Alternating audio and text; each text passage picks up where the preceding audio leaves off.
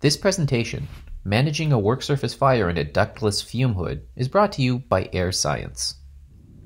Fume hoods should not only protect the users from potential chemical contamination, but should also have inherent design features to protect against potential fire hazards created by processes in the biotechnology, life sciences, forensic, pharmaceutical industries, and more.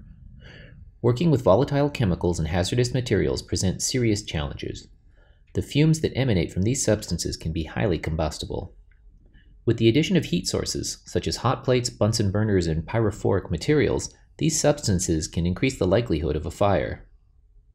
Ductless fume hoods are designed to protect operators, the environment, and equipment from a variety of contaminants by providing continuous airflow across the work surface, drawing contamination away from the user and returning clean, filtered air back into your laboratory. Fire suppression systems, such as those offered by Air Science, can be included as an option for ductless fume hoods.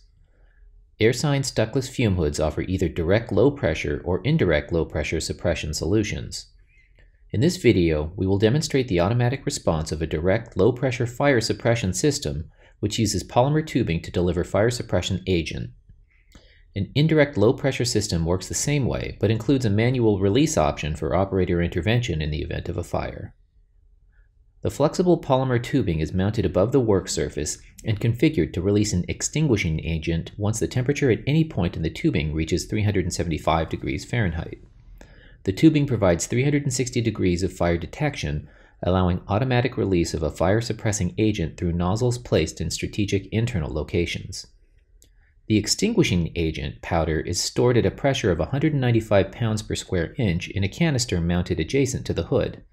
A selection of dry powder extinguishing agents can be customized to suit your application. The system is pneumatic and does not require an electrical power source to operate. The extinguishing agent can be recharged as needed and should be monitored monthly via the installed pressure gauge to confirm that the tubing is pressurized. An inline pressure switch can also be installed for remote monitoring and alarms. In this example, a Purair basic model P10 is set up for an outdoor test at an independent testing facility. Watch as the technician ignites flammable liquid in 2 trays on the work surface. The airflow system continues to function as the flames grow hotter. When the tubing reaches a critical temperature, the tubing ruptures and releases the extinguishing agent to put out the fire. Notice that the airflow system continues to operate and draws smoke and extinguishing agent through the filter housing. In another example, the same Purair basic model P10 is used.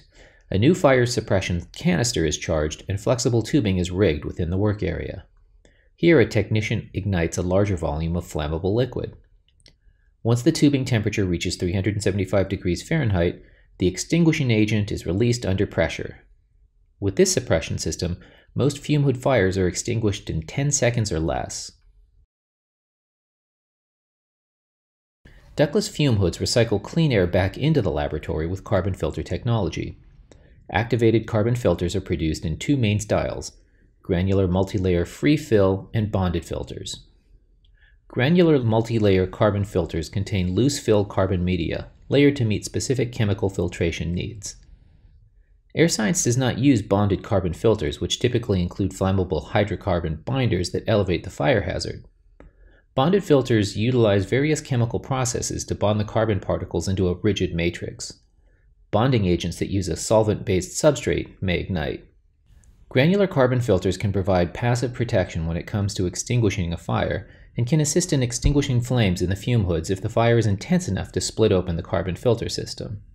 In this photo, an actual Air Science ductless fume hood is shown as is following an accidental fire at a K-12 school in Arizona, while conducting an experiment using flammable materials. This fume hood fire suggests that carbon filters from Air Science can assist in extinguishing flames in the fume hoods if the fire is intense enough to split open the carbon filter system. Air Science Purair series ductless fume hoods and chemical processing workstations are available in many sizes in metal or polypropylene construction. Metal fume hoods with a steel superstructure provides added strength. The steel support substructure will not collapse. It will support the weight of the head unit and carbon filters during a fire. Fume hoods can be constructed from a variety of materials, including acrylic and polypropylene, providing a surface that is extremely easy to clean and exceptionally resistant to corrosion. but even fire-retardant versions of these units can still burn, weaken, and collapse. Air Science emphasizes that while the Purair series fume hoods are not rated for fire containment or suppression, in the event of an accident, the Purair fume hood has demonstrated the ability to endure a work surface fire without failure. Detecting a fire in its initial stages is critical in minimizing injury to personnel and damage to equipment and property. A metal substructure construction with fire suppression systems by Air Science helps detect and suppress fire on the work surface. Use of granular, multi-layer-free fill carbon filters provide a supplemental method of fire extinguishing.